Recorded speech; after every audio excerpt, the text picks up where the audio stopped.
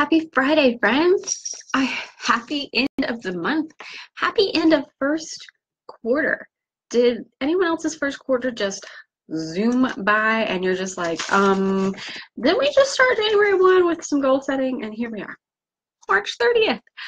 So I know this is not a day that I typically come live and talk with you, but I feel like maybe I need to today. This is the end of the month. This is the time when we take stock of what we just did. I know we're not done yet. March has 31 days, but it's Friday and I don't work on Saturdays. So I wanted to have a fast conversation with you about that because, and I can do this with authority. I can do this with absolute authority because I have literally been there, done that, bought and burned that t-shirt. I've worked for 4 years to get the rank that I got this week. I know what it feels like, especially at the end of the month, to look at your numbers. I know you're not going to make it. But to look next door at this girl and look at all of the numbers she has, all of the success that she has, all of the new teammates that she has, all of the sales that she has, all of the recognition that she has, all of the stuff. I know that feeling. I know that feeling too well. Because 4 years and 4 months, y'all, who wants to do the math on that? Let's do that real quick. So let's talk real quick about how long 12 months in a year times 4 years plus 4 extra months, 52, can you see it? 52 months I lived this life.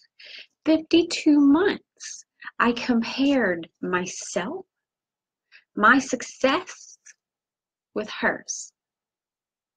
And I felt that her success was my failure. That because I didn't get what she got, I failed. And I want to talk to the ones who are feeling that right now, who are looking at your numbers and you know it's not going to happen for you this month. I want to talk to you. I want to read you something that I wrote at the end of last month when I missed my goal by a whole lot. Y'all, we didn't even get halfway, okay? So let me read you something. End of the month wisdom from someone who has both been there and done that. Do not envy her success. Do not wish for her rank, her sales, her recruits. They aren't yours to have. Instead, use her success to show you that the trail has already been blazed. Success has already been won. And if she can, you can. Repeat that to yourself every day, every minute, every time you feel jealous or upset.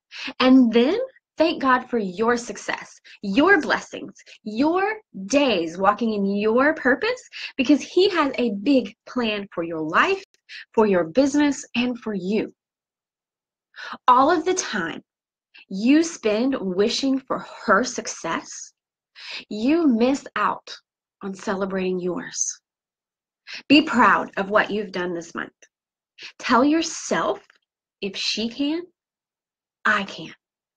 And then believe it.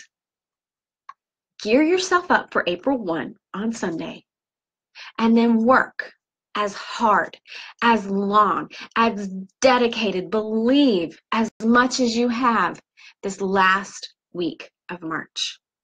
If you start April 1st, and I am proof of this, if you start April 1st working as all out as you have this last week of March, you will see a difference on the last day of April.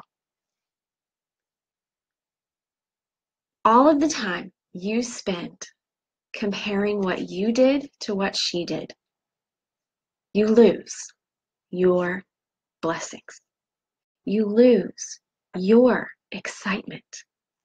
You lose your giving away your joy. And I don't want that for you. I don't want that for anyone. I want you to have joy. I want you to celebrate what you did. And I don't mean what your team did.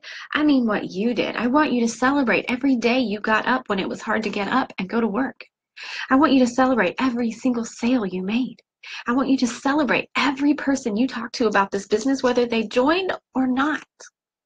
I want you to celebrate every time you overcame the crap in your own head. I want you to celebrate you rather than waste your time comparing your success to hers. Because the playing field, here's the real life, y'all. The playing field, it's not even. It's not.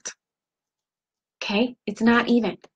She has walked through things you've never walked through. You've walked through things she's never walked through. You can't compare apples to oranges, cats to dogs, fishes to turtles. You can't compare them. So why are you comparing you to her?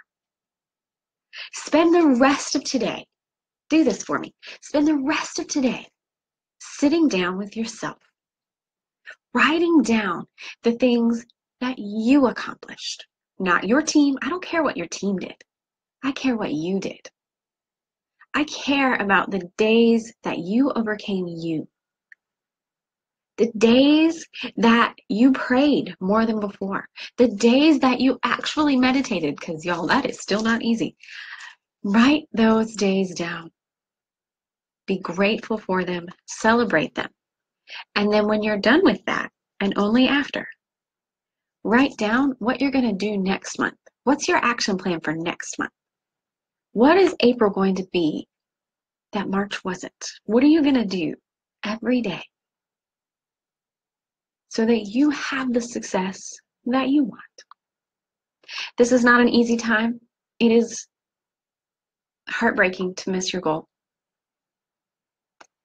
But don't get bitter, okay? For me, don't get bitter. Have a bad day today. Have a bad day tomorrow. But then on April 1st, move on. Make April brand new and make April different.